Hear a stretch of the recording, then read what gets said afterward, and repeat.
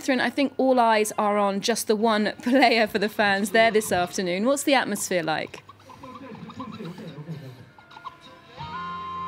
Well, as you can hear, it's pretty noisy. People just starting to arrive on the pitch behind me. This pitch, of course, the very place where Kylian Mbappé really honed his skills as a player with the local team, not just as a teenager, but also during his childhood. I've just been speaking to team officials who say that Kylian Mbappé actually took his very first steps as a baby behind me here on this pitch, and so it's very, very symbolic, and people are coming here to gather together to watch, and people saying they're very happy that Mbappé has stuck to his roots. He hasn't let the fame go to his head, even though there's actually a building with a mural, a huge mural of his face here in Bondy.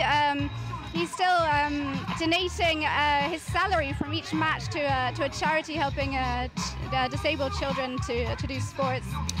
A lot of pride there today in Bondy. Now, Paris's suburbs often get very bad press, largely for social problems. Do you think this World Cup is presenting a different image of these neighbourhoods?